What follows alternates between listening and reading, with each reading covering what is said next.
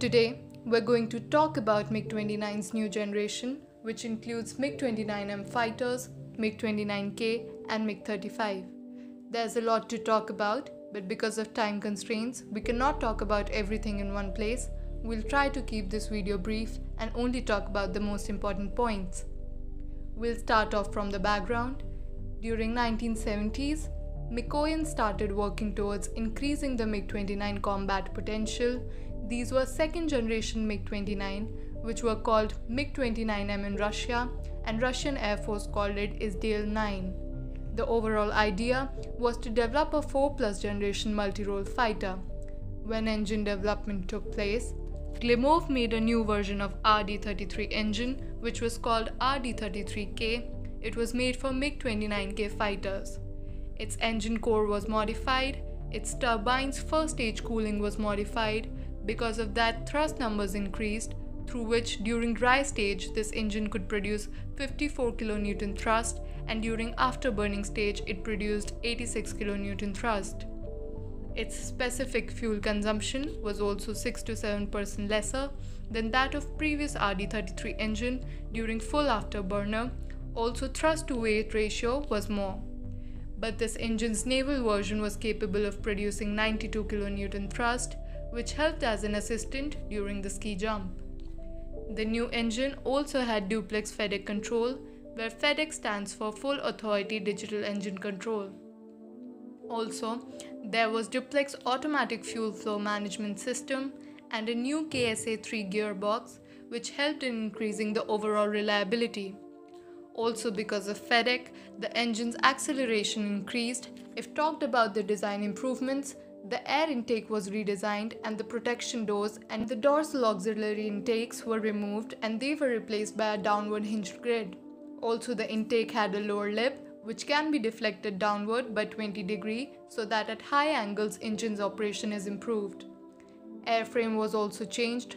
Forward fuselage was made of aluminium lithium alloy and the structure was welded, not riveted, which helped in saving a lot of weight. The specific gravity of the new materials being used was also low. The internal fuel capacity increased as well. In several other parts of the airframe, composite materials were used, as well as radar observant material coating was also done on the aircraft, which reduced its RCS by 10%. The pilot's seat was uplifted for better visibility, and the shape of canopy was made more convex. Aircraft slugs, that is leading edge root extension, was given sharper edge as well, so that more powerful vertices can take place during high alpha performances. Even aileron span was increased. Overall, the aircraft was made to have better low-speed handling capabilities. The upper fuselage had changes as well, and the split brake was changed into Su-27 style one-piece dorsal air brake. Due to the removal of dorsal auxiliary intake, there was more space formed internally and more fuel was able to be kept.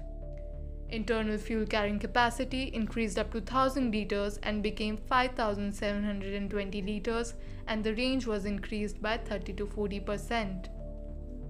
The landing gear was made stronger so that it can absorb higher crosser weight. The baseline MiG-29s had single brake parachute with area of 70 meters square. Due to increased space in the new MiG-29, it could carry 2 parachutes which had area of 13 meters square. The wheel brake was made stronger as well, which improved the deceleration after landing. Flight control had quadruplex fly-by-wire system for pitch control with no mechanical backup. Triplex fly-by-wire was there for roll and yaw control with mechanical backup. This would make the aircraft statically unstable in the pitch control channel. The drag because of pitch trim during cruise mode was also made low.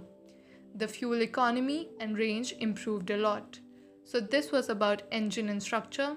Moving towards avionics, the new fighters had S-29M weapon control system, which had RLPK-29M radar targeting system and OEPR-NK-29M targeting navigational suite. This system has Phasotron NO10 Zug Beetle fire control radar. Weapon control system had new TS-101 digital processor, and the old TS-100 was installed with the new software. This radar was able to track 10 aerial targets and was able to engage its missile on 4 priority threats. The detection range of the radar was 80 kilometers for 3 meter square RCS in head-on mode. Radar had flat blade slotted array with mechanical scanning and were able to cover 90 degrees area in azimuth. They also had electronic scanning ability in elevation. They're also available with ground mapping mode and was capable of low, medium and high resolution mapping. The radar weighs around 220 kgs, which is 60% lesser than that of the previous radar NO19. Speaking of OEPRN 29M, Optoelectronic Targeting and Navigation Suite, it had OLS-M with combined IR and TV searching track and laser ranger unit. Aircraft also included helmet-mounted sight. It was capable of finding aerial targets and their coordinates. They also helped in air-to-ground role by providing target designation for laser and TV-guided weapons. This new IRST unit also had a deep cooling system which helped in increasing its detection range. Speaking of cockpit, there were new multifunctional displays, hands-on throttle and stick control capabilities. Hard points were increased to 9 with 5,500 kg capacity. We'll further move on to MiG-29K, so let's keep it there till now. Jai Hind.